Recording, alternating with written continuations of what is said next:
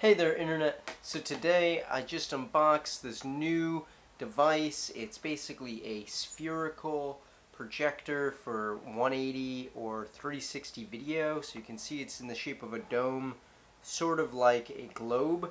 You have on the side here, move this a little bit closer. See here, you got your power, you got your USB, and you got your micro HDMI, and then an audio out.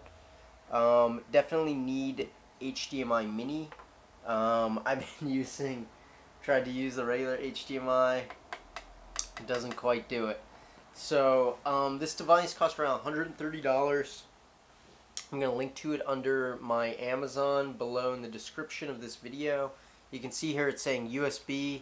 I need to plug in the USB into my computer in order to do playback.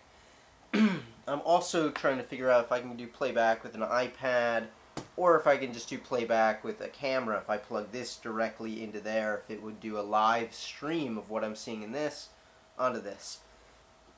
So a lot of tests I need to do with this in order to figure out how I'm going to use it. But for $130, this device is pretty incredible. I can't believe it's finally here. I ordered it a couple weeks ago, and it has finally arrived. I also want to give a shout out to Andrew Schwartz for recommending this device to me. You can find him on Instagram. Really cool guy.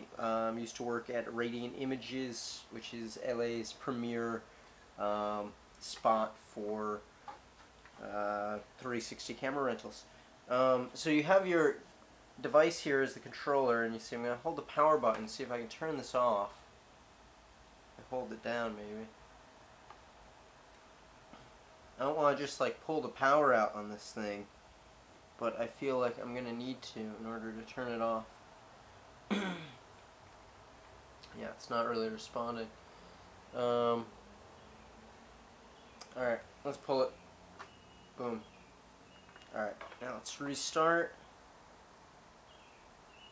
I'll hold down the power button again. It seems like it is communicating with it. Has this really cool opening start thing. It's called like World Eye, I guess. Name of the company. But really cool device. Highly recommend checking it out. I need to play with it obviously a lot more in order to find out how it works. I might even pull my laptop over here really quick now and just see if I can connect it with a regular USB to USB. But it's a matter of finding these correct cables. It has a little stand for it, which is nice. But the cables are the tricky part. It's like I have a lot of these USB to micro, not so much USB to USB. And then the same is true where it's like, oh, I got a lot of HDMI adapters, but I need a micro HDMI.